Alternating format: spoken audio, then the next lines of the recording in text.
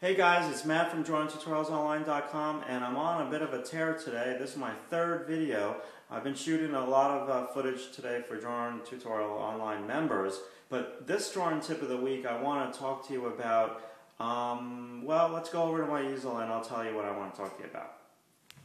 Alright, so basically you guys have seen this drawing before. This is a landscape drawing that I'm doing for a landscape tutorial. Now it's been a while since I've worked on this drawing. So it's been a long while. I kind of put it away for a bit while I moved, and now I just brought it back out and I'm finishing it up. So I'm working on this barn, and this barn is an old decrepit barn from the 1800s, and you can see that I have all of these perspective lines of the clapboards kind of going back into perspective. They're all a little bit crooked. You want to be careful when you're doing these perspective lines of all the different boards. If you outline each one of these boards, your drawing is going to kind of almost look like fake.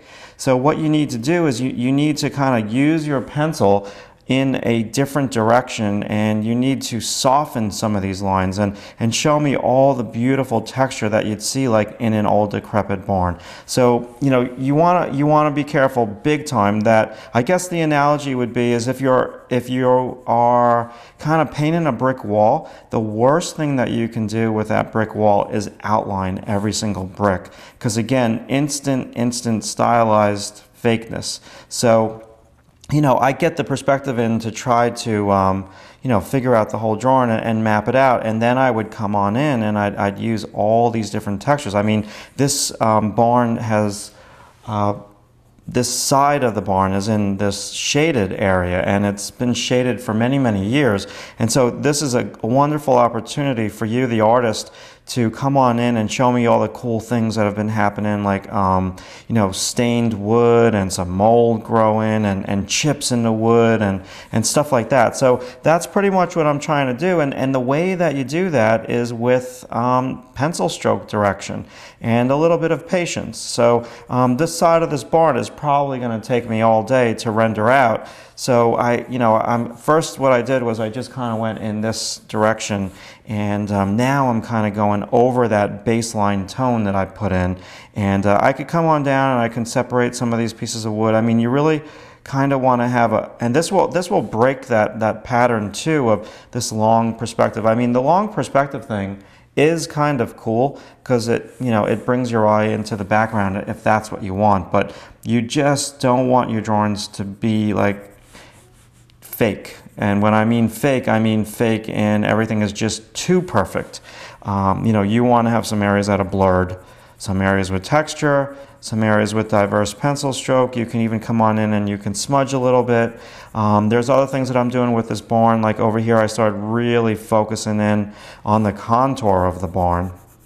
And I want this last section of the barn, it's like a little added section that was added on after the barn was initially built, and I'm just trying to make this more of a silhouetted shape, and I'm not pushing too much texture here in the background. The texture that I'm pushing in the background is just all about the edge of the barn, okay? So even when I come on down over here, I'm trying to show, I haven't gotten to it yet, but I'm going to try to show the difference between, like, say, this old stone kind of crumbling foundation and the actual wood itself. So I've got pretty damn good reference. I mean, the barn is kind of very far away, so you can't really show little things like nail holes, but you can show like all the little knots in the wood, and it just takes like a little bit of time, and you want to, again, promote the crookedness of everything when you're drawing something like this. I mean, I'm starting to like this section. I do have a ways to go,